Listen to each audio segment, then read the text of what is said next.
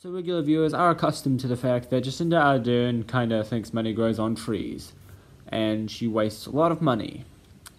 Well, here's another segment showcasing that.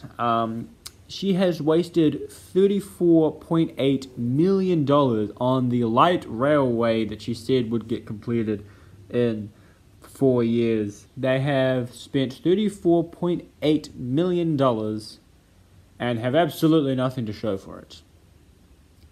Although apparently they are now saying that they have a new plan, a new 6-month plan to get it finally off the drawing board.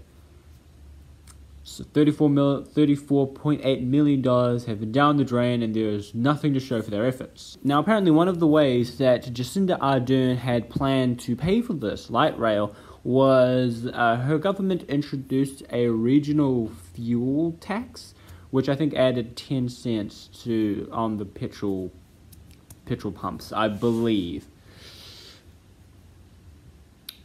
Good to see that money went absolutely nowhere. Apparently there have been proposals by numerous different organizations trying to pitch a way of how they could get this light rail system to work, but none of the parties can agree on it. I don't know if that's surprising or not. I mean, it's not surprising that like all of the New Zealand political parties are completely useless, but it is surprising that they wouldn't just go with whatever Jacinda Ardern says. Yay? I don't know if that's a good thing. Apparently this light rail system is needed to help with the expected increase in Auckland population, because apparently, according to...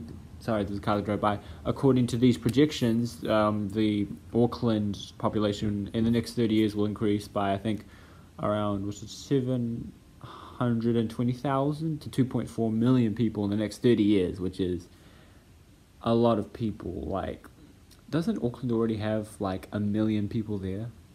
That's too much for a city. I don't know why there needs to be 1 million people, like full stop, let alone in one city. I feel like that's a bit excessive. One thing I'm not happy about is that the fact that apparently we're still going to be putting money into it as national, I think it was Transport Minister, I forgot his name, something Wood.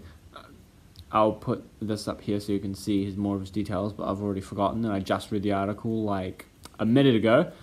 He has said this, most likely the light rail system will be a multi-billion-dollar project, and already has $1.8 billion put aside for it.